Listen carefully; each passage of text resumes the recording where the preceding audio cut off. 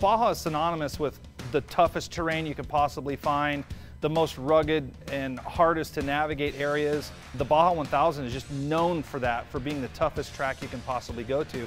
So taking the Raptor there is very important because it proves the durability of the truck to show the world, really what a badass truck this is. We've run the Parker 425 and the Vegas Torino, which is the longest off-road race in the US. And so far, we got 4 first-place finishes out of the first 5 races. So we're super excited about it. Stock full was really the breeding ground for the production-based full-size truck classes. We've raced there for years. We raced Super Duties in that class back in the day.